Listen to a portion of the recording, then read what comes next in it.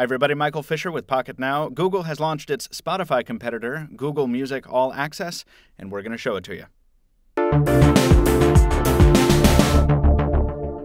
So the premise of Google Play All Access is that Google can do a better job of learning and eventually predicting what you want to hear than other services, at least in theory.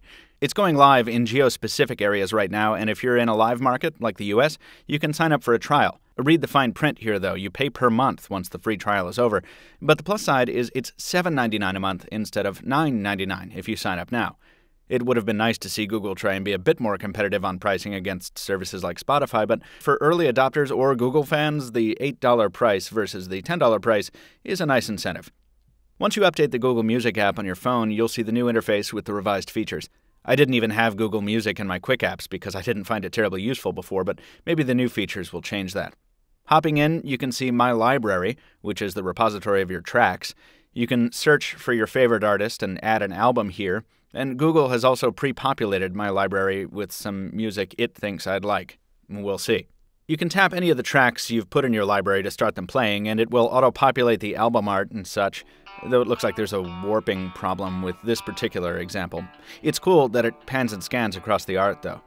This interface is familiar from apps like Spotify, and it's easy to navigate.